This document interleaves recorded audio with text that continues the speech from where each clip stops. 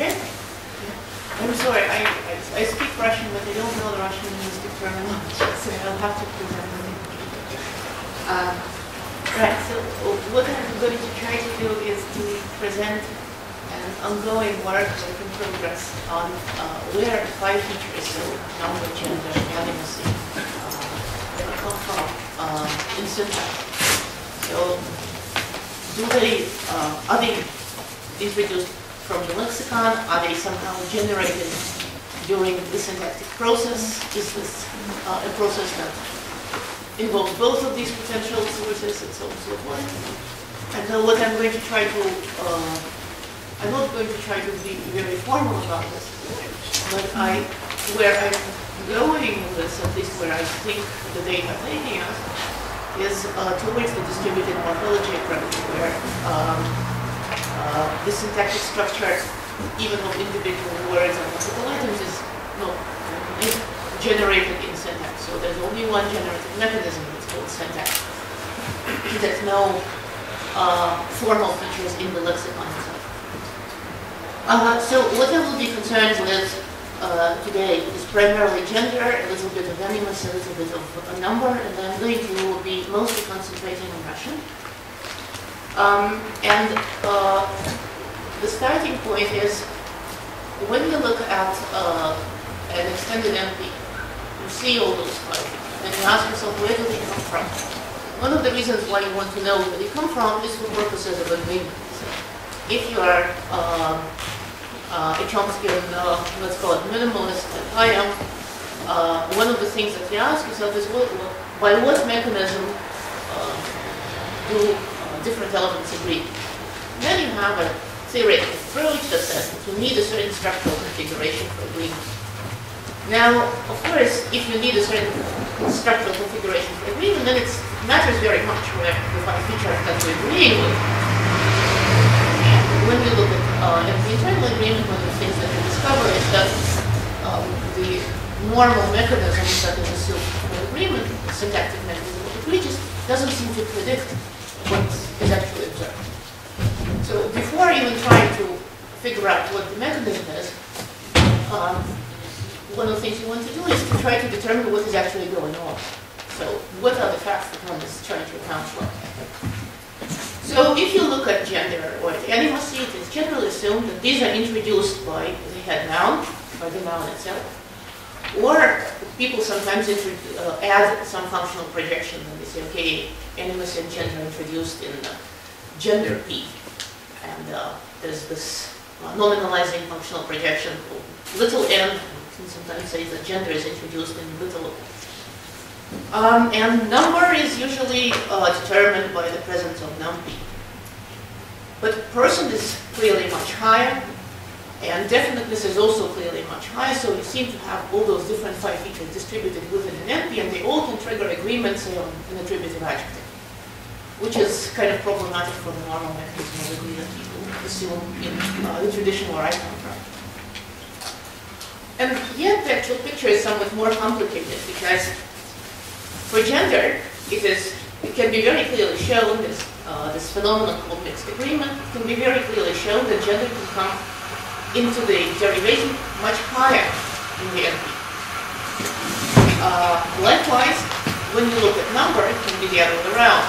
So even though normally sort of assume number is introduced somewhere in the middle, like not on the noun itself, nevertheless, there are such things as pluralia tangent nouns where you would probably want to keep that lexicon in some way. So the question arises, do we need 2 mechanisms of creating 5 features? One in the lexicon, one in the syntax. As I said, I want to try to argue that there's only one of them, and it's in the syntax. I'm going to very briefly mention how Russian 5 features work. You know this. Everybody knows this. We all studied this at school, with the exception of those of us who studied it at the university. Well, for inanimate nouns, it's almost completely semantic, except for the declension classes 2 and 3 in one terminology, 1 and 3 in the other terminology. Basically, the gender classes ending in O and in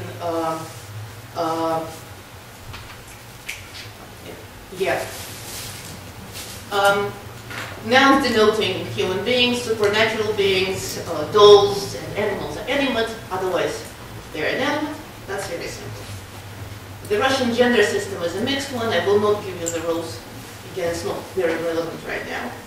But what is interesting is that you can have, that these rules can be overridden, so individual loan words can be specified with a gender that is not semantic in the sense that it does not reflect whether the denotatum of the noun in question is animate, or male or female, and also it is not formal in the sense that it does not reflect the declension class. So one example is that I know of is the word koala, which is in a lot of individual idiolects is masculine, despite the fact that it's the first declension noun, it does not denote a necessarily male being.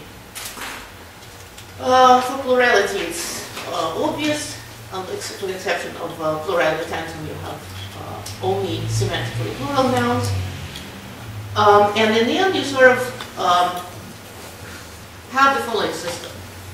You can have semantics as a source for a phi feature. So, for instance, gender, nouns denoting male human beings are male. You can have lexical specification, and that comes in two subforms. One is declension class, and that we're very familiar with for Russian. But then there's also something else which is looks like featural specification. So that's what I mentioned before, when you have something overriding the default gender specification. So the question is, of course, where is the connection between the declension class and the gender established? And now I'm going to present some arguments in favor of saying that even that connection, which is mostly basic, is not established in the lexicon, it's established in the syntax. So the first class of examples showing that this is something that is established in syntax comes from what is known as mixed agreement. And if you look at example 1 on page 2, that's the first example. I've been talking for a long time, and that's the first example. You can see that in the noun phrase our doctor, the word doctor is masculine formally, but the adjective is feminine. That's completely okay. It's fine. Clearly, it doesn't seem to be the case that the noun doctor comes from the lexicon with two different, like there's two nouns doctor in the lexicon, one feminine and one masculine. Why not? Well, first of all, it's very uneconomical theory, and secondly, because you can demonstrate that there are some various real syntactic constraints on the distribution of this feminine noun. We'll talk about this a bit later. Okay, and furthermore, if you look at example 2, where you have our dentist is very clever, you can see that one adjective agrees with the formal gender, and the other adjective, or possessor, agrees with the semantic gender. So it's just impossible to say that in this situation the noun doctor comes from the lexicon with a gender feature. The second class of cases that show that you need a process of establishing gender, and I'm not just talking about natural gender in syntax, comes from code switching. And when I talk to you, when I talked to you today and yesterday, I did that a lot, and I noticed myself what was going on. But before I read up on this too. So what happens is, so you use a foreign word, in my case, I can use English in a Russian context. And if it has an adjective modifying it, then I need to determine some gender. So if I want to say something like, so, and it's present in this position, so I would say something like v этой position, right? Or I can say v этом position. One way or another, I have to establish a gender. And there's been quite a bit of work done on how this actually happens in this online use, right? So in this scenario, it's impossible to say that the lexicon of the matrix language, the language that I'm talking in, has that noun that is borrowed from the other language. However, somehow that noun is attributed some gender. And there's various ways of doing that. So the most common one is phonology. So it turns out that when you borrow nouns from English into Russian, they mostly become masculine. Why? Because they mostly end in a consonant. However, there's also semantic gender assignment. So for instance, I noticed that today I actually said vete position. Why? Because position is like позиция or something like this, and I somehow decide that on the basis of a process called semantic analogy, I attribute to the borrowed noun the gender of some correspondent in the matrix noun. Then there's also minor factors, like if you do it, if the experiment is done when the nouns are presented written, then the orthography can also matter, and whether there's a cognate word and stuff like this. But anyway, this is something that happens online, right? So it happens as you speak. And it's something that you just cannot talk about this being in the lexicon. So clearly we have a process of formal gender assignment, right? The gender assignment that is not based on natural gender. And that happens online, so it has to happen in syntax. And many of the same factors determine what happens to loan words. And the third class of cases where you want to have formal gender assignment in syntax comes from indeclinable proper names in Russian. In general, indeclinable nouns in Russian and indeclinable proper names are very interesting, open a very interesting window into what happens with gender in Russian in general. Because there you don't have the interference of the declension class. And what happens is that indeclinable proper names in Russian are assigned gender by semantic analogy. So you have some examples, right? So Tbilisi is masculine instead of the expected neuter because it's a city. And furthermore, these data come from Rosenthal's book on general stylistic. I mean, you can see this happening with the normal people as well. You can also see that the same proper name, Somali before, gets assigned a different gender in function of what is intended. So depending on whether we're talking about a state or a country, you can get different gender. And you don't want to say that somehow in your head, in the lexicon, you have two different Somalis. No, you sort of have one Somali, and you view it under different guises, and depending on how you view it, you assign gender to it. But this is not a lexical process. It has to be a syntactic process. So to summarize, what I just shown is, I think, that gender assignment has to be available outside of the lexicon. And it's not necessarily, it's not always based just on, so it's not always based on natural gender. It's not always based on semantics. Okay? It can also be used on formal criteria such as phonology. So all the factors that are operative in gender assignment, what we usually think of as gender assignment in the lexicon, are also operable. They also operate in gender assignment in the syntax. So now the question arises: if we have two gender assignment systems, do we need the two gender assignment systems? We know from this online data and stuff that we need a syntactic gender assignment system. Do we need a lexical gender assignment system, or can we just use the syntactic gender system for all of this? And I think the answer is yes, both yes. And in fact, if there had been two gender systems, then we would have also expected, I think, in at least some languages, two gender paradigms. Completely different, independent gender paradigms. One for lexical gender, and the other completely different, with completely different agreement markers and stuff like this for syntactic gender assignment. I know, I've never heard of anything like this. So again, this sort of suggests that we have one system, and it better be syntactic.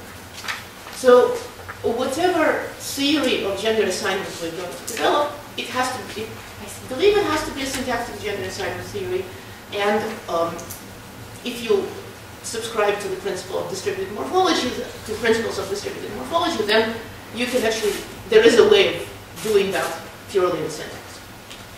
Okay? But I'm just going to sketch now what factors have to be taken into consideration for developing the system. Because, okay, the system is kind of easy. What we've been saying for gender assignment in the lexicon, we can also just start saying this for gender assignment in syntax, right? So there's the declension class, it matters, there's the semantics it matters, there's the natural gender it matters, and we need to figure out how exactly each of these factors matters, but except that it's done in the syntax instead of the lexicon. But if gender assignment is syntactic, the question arises, how can it happen that some nouns get gender that is not predicted by the default assignment systems? So that's what we're going to look at. We're going to look at how to try and formalize the gender assignment system on the one hand, and how to try and handle exceptions on the other hand. Okay? So what I want to start with is the hypothesis that the so-called grammatical gender, formal gender, is actually something that is interpretable. So it's not just a formal syntactic feature that has no semantic value. But instead, it's interpretable, it is interpreted, and it's something about how we classify the world. And this is absolutely not a novel assumption. People have been saying that for a long time, and maybe it's time we try to listen to them. Okay? Why? Well, because if gender is not interpretable, then it is just a narrow syntactic property. It's just something that exists in syntax. It's not very clear why it has a connection to the real world, but okay. And the distinction between gender and declension classes would be just the difference of declension classes is a feature F that you do not see outside the noun itself, and gender is the feature G that you do see outside the noun itself. Just not interesting. Okay, we have two different classes of formal features, and one is syntactically active, the other is not syntactically active, and there's no reason for having both. If gender had no semantics whatsoever, we wouldn't have expected the gender of inanimate nouns to depend on their semantics. Like those examples that I mentioned with indeclinables and with loan words, borrowed words. And thirdly, there's this issue of covariation in pronominal gender that people have been trying to handle by formal means, for instance, by assuming that pronouns are actually full noun phrases, it's just that you don't have the noun there, right? So basically, when you say she, it means the woman, or something, or the female. But maybe it would be nicer to have, if you treat gender as a semantic feature, then you can deal with pronouns with much more ease. So, assuming that, well, we know the semantic gender, what's known as semantic gender is basically something that classifies individuals by their natural gender. That's the more common, that's the system that we're most familiar with. But actually there are other systems where it's not just natural gender, but also things like animate, inanimate, or I think in some Australian language there's a gender that denotes non-flesh food. Something that's food but not flesh, right? So basically the semantic gender is the classification according to the properties of the individuals. So let's assume that classification by what we know as formal gender is classification by properties of kind. And why we want that? We want that because this will allow us to handle this semantic analogy gender, where a noun gets its gender because it denotes something that is a subkind of something that has that gender. We'll see such examples. And besides, it makes sense on a number of levels. And then we have what we can call two systems. We have the Russian system, which has a declension class, and that functions as a primary I wouldn't say cause, indicator of syntactic gender. And then we have languages like French and German where there's no such thing. So you have something that looks like gender without any semantic cause to it.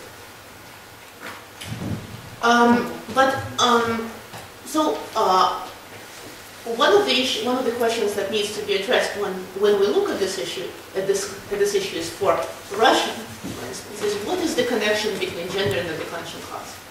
In the sense that, do we say that the declension class always determines gender, or is always a contributing factor to determining gender, or can it also be the other way around?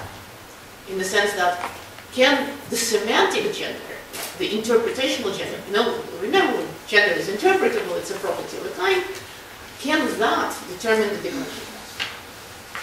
Okay? So what I'm going to try to talk about is, let's assume actually three for Russian semantic features, and let's call them minor for feminine, and marked for masculine, and probably will be inanimate for neuter. These will be the gender. Why minor? Well, because cross-linguistically it's very frequent that the feminine gender contains diminutives. And then we have in 5 very sketched 2 classes of rules. One class talks about gender assignment on the basis of the declension class. The other one talks on gender assignment. The other one is a set of rules that determine gender assignment based on the semantics. Right? So if you sort of classify something as minor, then it will be feminine. If you classify something as marked, like for instance, animate nouns are marked, then they will become masculine. Right? Of course, these 2 sets of rules interact. The question is how. Before we do that, before we turn to that, I want to very briefly discuss number, because number allows number can also be fitted into the system, because as we know, while there's normal plural determined by semantics, there's also the plurality tantum nouns, where while we do have a very strong intuition that there's some plural semantics there, the denotation of such plurality tantum nouns does not necessarily contain plural individuals. And so this is one part, right? So there's the same scenario happening. You have normal plural denotation, and then you have somehow plurality is involved, but not at the individual level. And then you have the other reason for why it might be interesting to linguistic gender is cross-linguistically, it's very common that gender distinctions are neutralized in the plural. So in a way, we have a very, very similar system, where we can say, okay, there's the plural declension class, right? And that will be the plurality tantum noun. And we can put the nouns into the plural declension class on the basis of the semantics when we're dealing with plural individuals. Or again, we can simplify, right? So this is what I just said is in source. But on the other hand, you can do it in a different way. You can say that the plurality tantum nouns have the plural specification as something that is a property of that kind. Okay, so it's a semantic specification of those nouns. And that's why they behave as plurals, and that's why they fit into that declension class. Okay. I think the second hypothesis is probably preferable. I'll skip the discussion of animacy. There's not very much there. Beyond saying one thing, there's semantic animacy. Animacy is always based on semantics, but it can be conditioned by the declension class. So you can say, okay, this is just a lexical semantic feature. However, there's also for animacy, you can demonstrate that animacy can change in the course of the syntactic derivation, and these are the examples in 9 coming from Virchuk, where when you have a cardinal containing NB denoting something of a measure, something to measure, and behaves like as if it is an X. Okay? So once again, this feature, which looked to be like lexical semantic, can be syntactically operative, can change in the course of syntax. We see that what I try to say, for all of these 5 features, you can demonstrate that they don't come from one source, and I think they're actually amenable to this analysis. And once again, the phenomenon of mixed agreement shows the same thing for gender. So in 10, there are some examples of mixed agreement. Why are they interesting? They're interesting because they show mixed agreement on the level of the predicate, A versus B. or on the level of NP internally, that's AB versus CD. And not all options are allowed. It's constrained against syntactically. Okay. The relevant, the part that is relevant for us is in 13, where it has been argued, shown, see, that different classes of adjectives behave differently with respect to mixed agreement. So, adjectives that hold reference modifying or syncagrammatic or non-intersecting, basically those adjectives that do not denote sets in formal semantic terms, those adjectives do not allow agreement by the semantic gender of the referent. So if you have зубной врач, whether she's female or male, it will not be зубная врач. Okay? So it's clearly something about individuals and not about kinds. Right? So when we have an adjective that modifies kinds, kind level McNally and Valletta have argued very convincingly that those so-called relational adjectives actually modify kinds. So whenever you have adjectives that work at kind level modification, they follow the formal gender. Of course, it makes sense if gender is interpretable, and actually, when you switch gender, then you're talking about the properties of the individual. And very briefly note that mixed agreement is actually compatible not just with nouns ending in "-er", but also in nouns from also with neuter nouns and also with nouns with third declension, and maybe first declension in 14. I will not look at these nouns very much in detail, but they're very interesting because they behave differently from those nouns for which mixed agreement is studied in close to detail. Okay. And now we go back. Remember I asked the question, is it the case that gender determines the declension class, or declension class determines the gender, or does it go in both directions? So it turns out that, in fact, again, in code switching, you can show that gender can determine declension class. And that's in example 15. It's not, obviously not the only such example. What happens there is here. It's a code switch example from I think it's an American Russian speaker. So heritage language. Okay, so you want the word dog. You don't remember it in the matrix language. So you use the English word dog. Okay?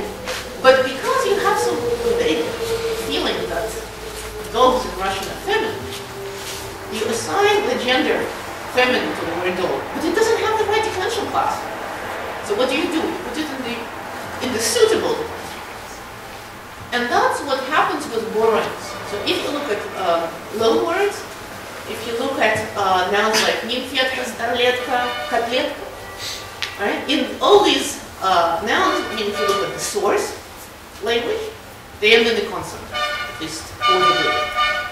But because they're strongly associated with feminine gender, they all become first declension class, completely irrespective of themselves. So it seems that the process goes in both directions in some way. So a noun, as we see it now, can be specified for any combination of the following. It can be specified for declension class. It can be specified for grammatical gender. What do I mean? Well, for Russian it's not very obvious. But if you look at German, well, you know, German doesn't have declension classes, but it still has, nouns have gender. And this gender doesn't seem to be determined by the lexical semantics of a noun. So let's call this grammatical gender for now, right? Because the obvious reduction would be to say, well, German actually has declension classes. They're just not operable at the morphological level. And then we have lexical semantic gender, which is natural gender for humans and semantic analogy for others. And ideally, all three match, or at least all two is only two. But of course, there are cases, lots of cases where they do not match. And it's very interesting what's happening there. So what I'm going to do next is try to show to you that in some ways, Russian is very much like German and French. So how do you figure out what gender is? Well, you try and get away from the declension class. We already tried to do that with indeclinable proper names, but indeclinable proper names are difficult. Not everybody will agree that they're nouns, like nouns in the normal way, especially, if you're me, you will. Not everybody will. So let's look at just indeclinable nouns in Russian. So since in Russian, since they don't have a declension class, right? So the declension classes, the gender can be only specified, pre-specified. You have to, when you work with them, the gender has to come from somewhere. And it turns out that for the majority of cases, the gender assignment is completely semantic. So inanimate indeclinable nouns are neuter. This is the default. Okay? However, you can have feminine and masculine indeclinable nouns, and then it's systematically lexical semantic analogy. So is masculine because wind is masculine, and kohlrabi is feminine because cabin is feminine. And I don't know when you read different grammars of indeclinable nouns, they all go, oh, okay, and this is feminine because it is assimilated to that feminine noun. It behaves like, I think it's called hyperonym? Yeah, right, so the bigger category. Okay, so this virtually tells you have to have interpretable gender. And what you see next is that this interpretable gender is not just the featured gender, like feminine, masculine, neuter, because all of these feminine, masculine, neuter markers have an additional interpretation. So we have seen that neuter is inanimate. It's very clear for all of Russian that neuter is inanimate and inanimate is neuter, and there's exceptions in both directions.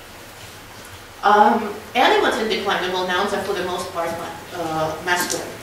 Okay, so this is why I was trying to say that the masculine feature is marked. So when you have some certain forms of markedness, you get into the masculine gender, and animacy is one of them. And exceptionally, animate indeclinable nouns can be feminine. Once again, you very clearly see that they are feminine because of semantics. So, for instance, the tsetse fly is feminine because the word fly is feminine. There are some animate indeclinable nouns that are said to agree according to the natural gender of the referent. So chimpanzees, I think, apparently feminine or masculine, depending whether you're talking about the male or female chimpanzee. And to the best of my knowledge, there are no animate neuter indeclinable nouns. So, declinable. That's declinable.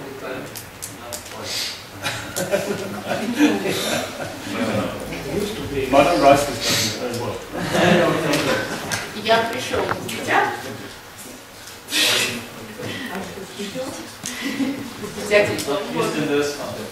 No, right. When people use that, I mean, I actually looked at this. When people use that, they use it in the nominative, in the accusative, sometimes in the genitive, and then it's dita. And when they're trying to do instrumental, it invariably goes to dito. So it's declined. It's weirdly declinable.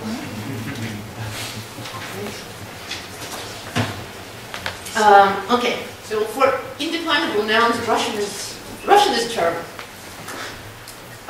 For declinable nouns, the declension class, declinable inanimate nouns, the declension class generally determines the gender. So in 17 you have the normal rules of gender assignments. For Russian, if it is declension class, it's a yer declension class are masculine, the a declension class and the yerik declension class are feminine, and the o declension class is inanimate. All this is Corbett. This is it's in every grammar. Everybody knows that.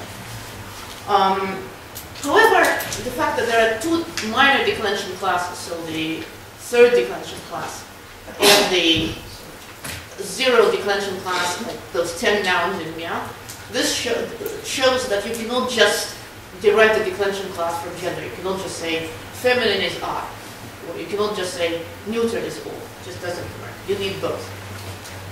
However, what was new to me when I really started working on this is that there's a class of systematic exceptions to this rule.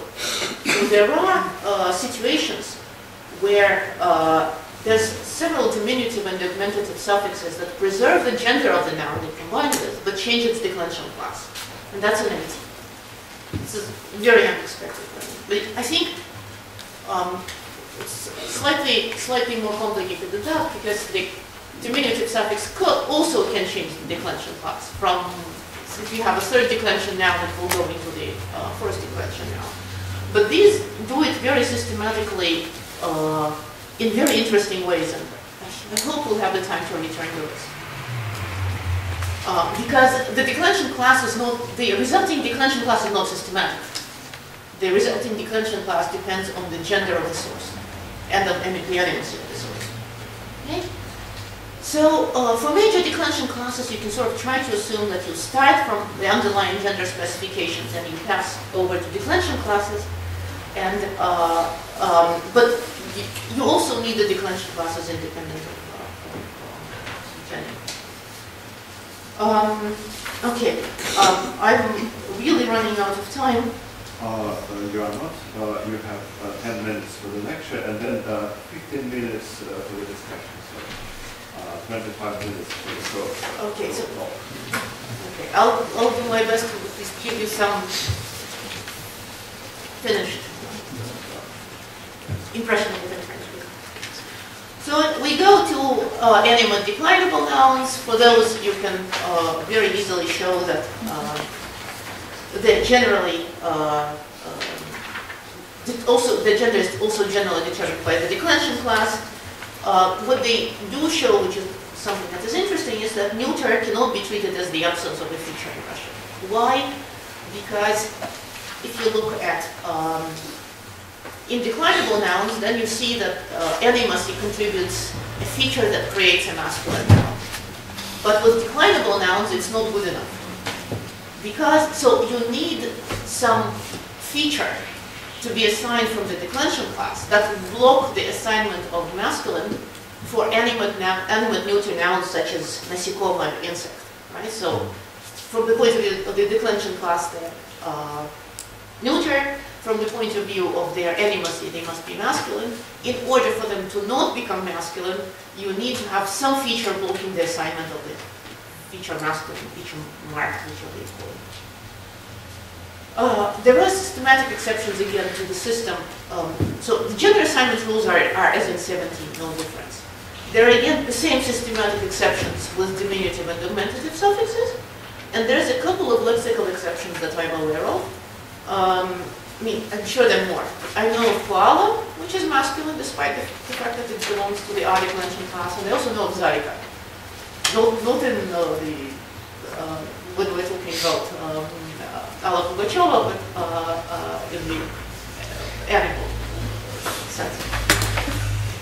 Okay, so there too you sort of need some gender specification coming from the lexicon that is not from the lexicon, coming from the noun itself. Okay? I don't want to say lexicon because it's not a book. If you're descriptive morphology, there's basically two sources from where you can draw now. Finally, for human declinable nouns, there's generally a match between the lexical semantics and the formal gender. So if you have a human noun that denotes a female, it will be feminine. If it denotes a male, it's masculine. Again, there are systematic exceptions. One of them aware of are the second declension class carotatypes. So like things like Lizok and Mashkin, diminutive, right? Which can trigger masculine agreement. So you can say Lizok пришел, где наш Lizok? Not for everybody, but there are dialects that do that, idiolects that do that. And again, for human declinable nouns, you can, as I said, you can switch gender, and then you have the class of common gender nouns. Right, so there's three cases that I'm aware of, where the surface gender and the declension class gender do not merge. The first one is the so-called common gender nouns. Those are usually discussed at length, and there the agreement goes by the natural gender of the referent, both NP internally and NP externally.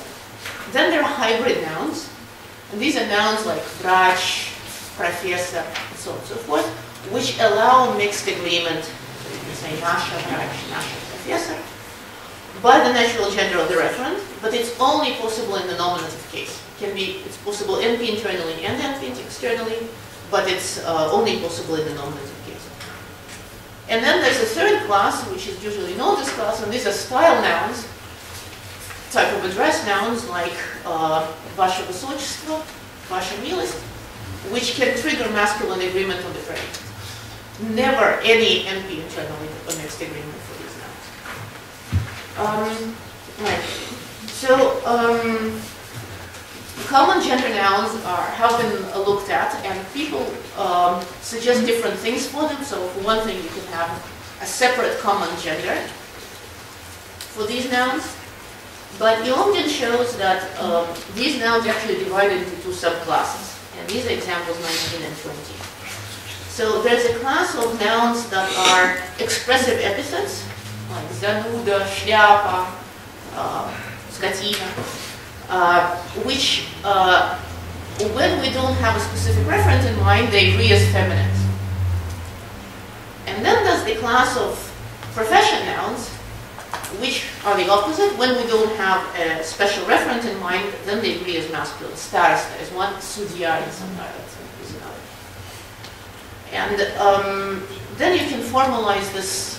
So you cannot just say it's common gender nouns. There's two subclasses.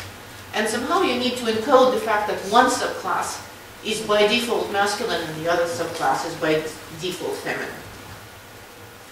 So what's going on here is intuitively that the declension class of these nouns assigns them to one gender, and their lexical semantics, because they're animate, assigns them to another gender.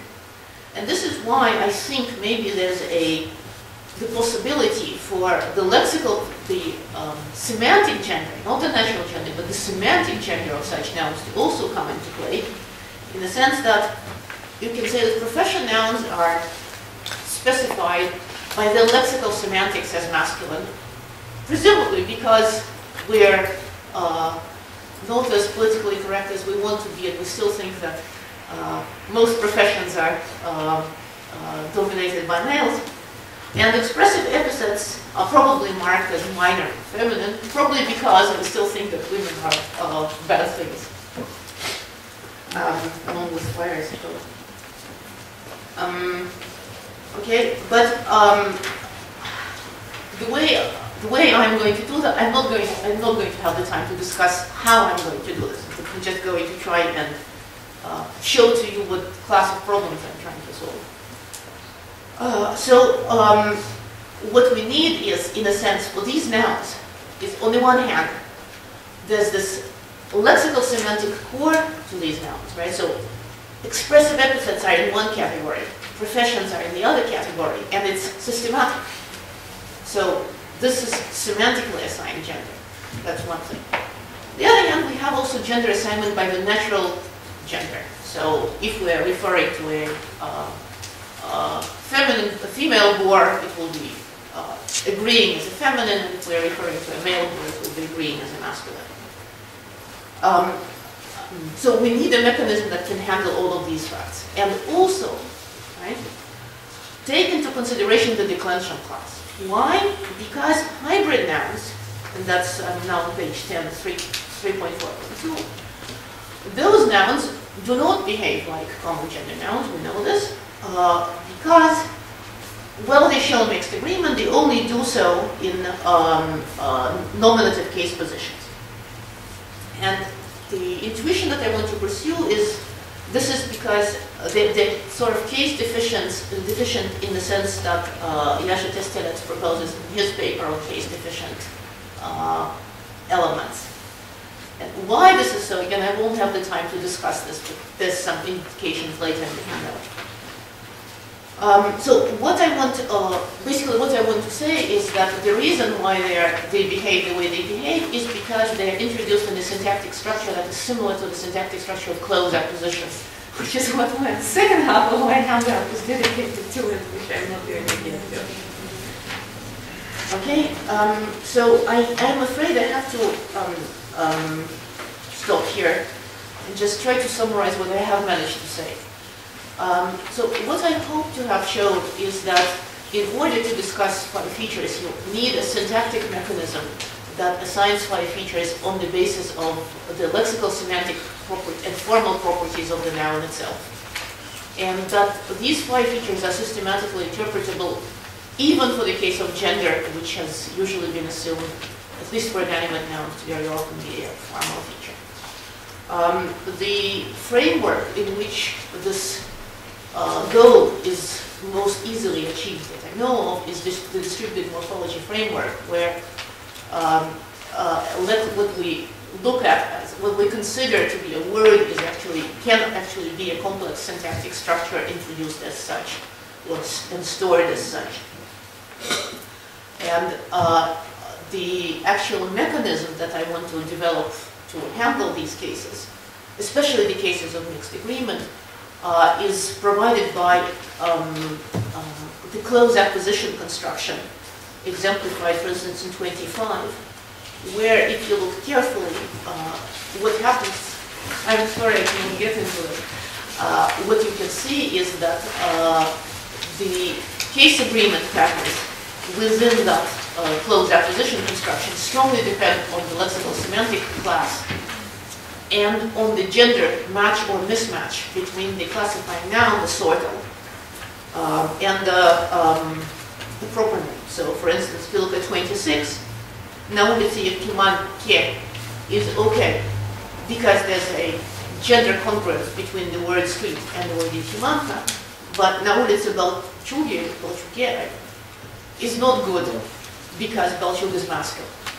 And basically, when you look at the entire pattern, what you see is that there's 5 different lexical semantic classes where gender agreement, the necessity of gender congruence is different. And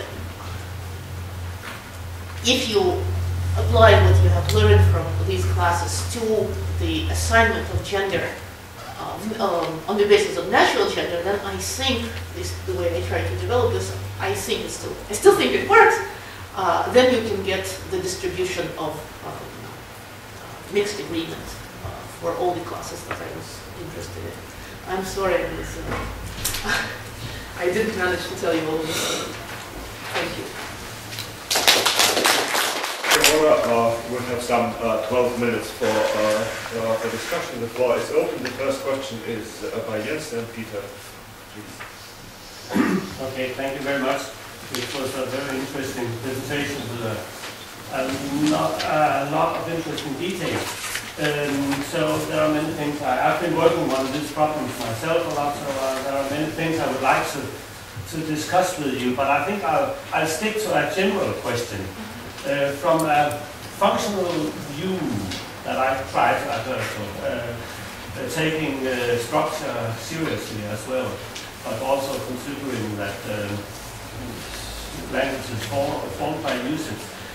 The distinction between syntactic and lexical, or syntactical or lexically based assignment appears somehow artificial. When you argue that gender assignment is basically syntactic, but as I listen to you, I hear I hear you're talking about semantic features in a way. It may be a question of terminology, but I agree with you that there's only one assignment system as such.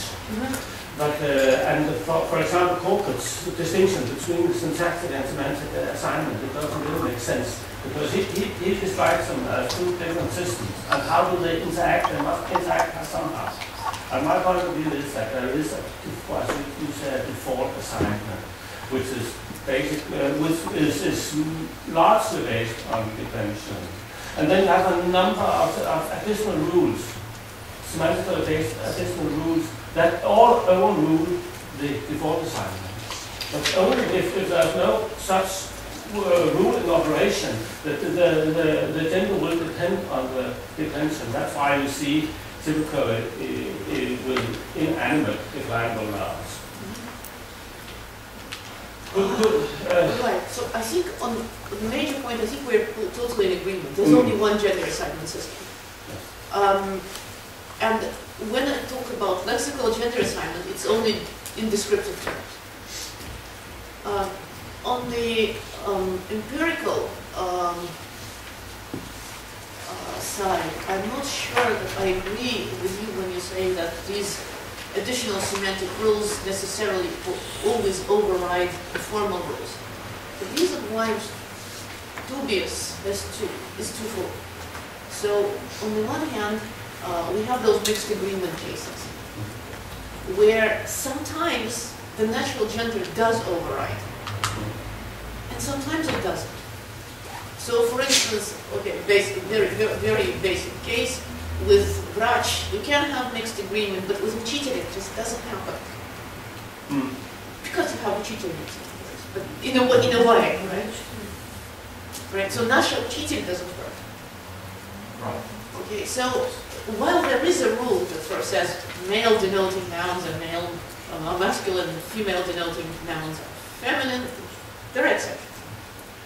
It doesn't always override. The same thing with semantic assignment rules with indeclinables or in other systems. Sometimes it works, sometimes it doesn't work.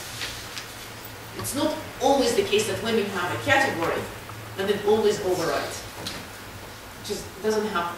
So, I don't know, a baboon is masculine, even though for indeclinables you have the semantic rule that says apes are feminine. So yeah, and secondly, the reason is different declension classes behave differently with respect to that those semantic gender assignment rules. So it's not the case that the rule just overrides. It's really a complex system.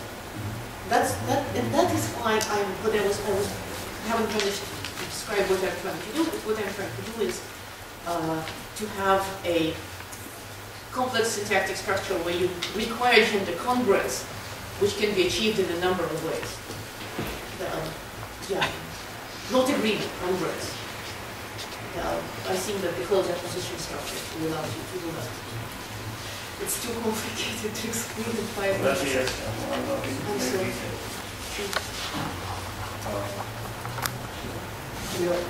Thank you, Laura. I've got a very brief but important remark. You were telling us that German doesn't have declension classes, but that's wrong.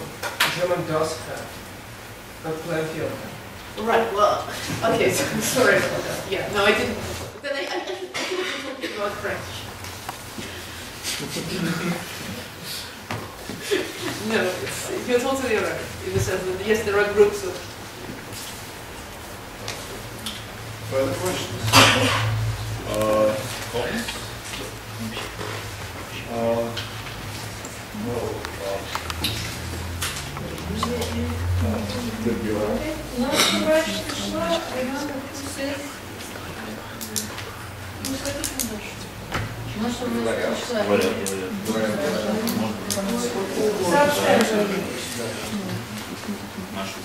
Apparently there are some people who don't like it. It's not my... I don't know anybody who doesn't. But I think this... Maybe I think this data come from Corbett, and I think he was relying on the work that was done by Graudina and others. And that was in the 70s, and since then it's become, even they noted that it was becoming more and more used. So yeah, the language clearly changed. И наша преподаватель пришла, говорят, и можно по-русски, да. Насчет учителя я подозреваю, что по крайней мере, я легко могу подобрать контекст, в котором очень хочется употребить учитель с женским родом. Это ситуация, когда учительница не подходит. Второе значение слова учитель, возвышенное, это она, наш учитель. Да. И вот Наша все. да. Наша учитель. Я бы не сказал наша учитель. Я бы не сказал. Я готов представить себе людей, которые... Это вы как сказали, она наша учительница, в смысле возвышенная. Нет. Robert Rothstein talks about such examples, basically about the fact that in some that even in scenarios where you actually have a feminine counterpart, like учитель, учительница, художник, художница, there are scenarios where the feminine counterpart cannot be used. So, like for instance, художник in the sense of painter, yes. In the sense of artist, художник слова, художница слова just doesn't work. Right? No, in the beginning, like poet, poetess. If she is good, then she is a poet. If not so good, I would say that it's possible to date a lady poet, but well, Amanda Stiglitz is a poet, not poetess. Well, sorry. Questions? We still have time for us. We still have some 3 minutes for questions. Yeah. Complete code switching. In the beginning, you said that you were not aware of languages with 2 different gender systems, such as noun class versus natal gender or something of this kind. I'm not sure this is precisely the case you were looking for, but probably it could be one of possible candidates for this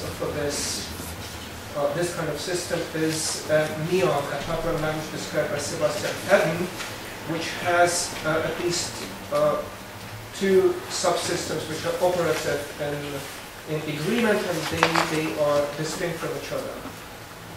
I'm not sure this is what you're looking for, but this probably something which approaches this. I'll give the reference. Yeah. I'll give you the reference.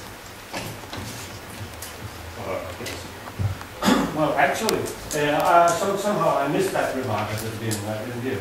But if you're looking for a language with 2 gender systems, you don't have to move very far away, because Russian is such a language, that's far as I can see. There are two gender systems, the traditional Indo-European gender, masculine, feminine, neuter, and animus versus inanimus, because genders are noun classifications that trigger agreement. So they are both, and they somehow interact in Russian. I partly dependent on these, or as you described today, in the class. No, what I might have meant, I might have not stated what I was trying to say very clearly. I'm not concerned with languages with 2 gender systems. I'm interested in a language where you have 1 gender system that is based on purely formal properties of the noun, and the other one that is based on purely semantic properties of the noun. Right. Where one that is lexical and the other one that is syntactic. I mean, we don't agree that there's a distinction, but in the traditional terms. I have a question about code switching and wrong guessing about genders. So, what about Spanish? If I switch to Spanish and want to select the gender feature for, say, vodka or tequila, your prediction will be that if I version that, I should say without vodka and tequila instead of el vodka, el tequila, which is the right option. So your theory predicts that I should replace the original vodka. Well, it's not my theory. What I was describing is there's a bunch of strategies that people follow when they assign gender and code switch to scenario. And the formal strategy is the most frequent, the phonological strategy is the most frequent. But if it had been the case, then position, when I code switch position into Russian, would have been masculine. But it's not. I didn't do that. It's completely, I just noticed myself. Just a follow-up comment. The gender in Spanish, as far as I know, in this case is not phonologically, but more phonologically motivated, probably semantically. So, on average, wine must be masculine, so you sauce alcohol masculine. It depends on how one speaks. Maybe. Maybe if you're aware of that, of the generalization, then you probably use it. Just impressionistic remarks.